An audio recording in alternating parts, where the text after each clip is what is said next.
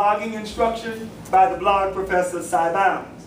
We'll have a real estate retention series, and that literally is just a big word on how to keep your house.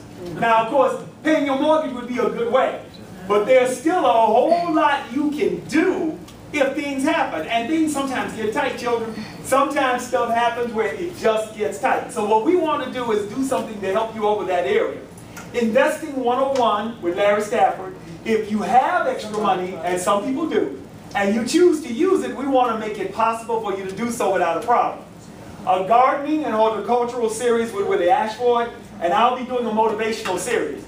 That first series will probably, as I envision it now, be 2 parts, and it's a lot of fun. It's called Quit Playing, and it ain't no joke. It is simply time to quit playing. Mrs. Rebecca Lumpkin, stand for me, Lumpy. Lumpy is going to hit about dramatic arts, and she has an original play she'll be doing, but then I'm also hoping that she will direct everything from Romeo and Juliet to Raisin in the Sun on up the scale and down the scale. If she doesn't, she'll bring me qualified people who will. The difference in what she's done in the past is Lumpy has informed me that rather than use the old group, she's going to do auditions.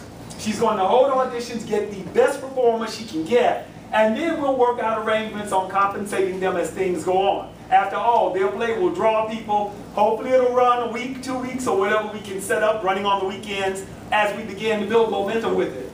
Also, Dr. Claudia Shields, formerly from Pepperdine University, now at one of the other universities in California, was going to fly in to do a series on teen suicide and depression.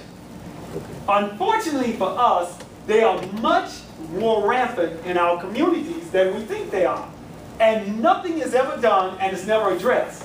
So what we intend to do is begin to address some of those issues, begin to find some solutions to some of those issues, and more importantly, act on some of those issues. Pull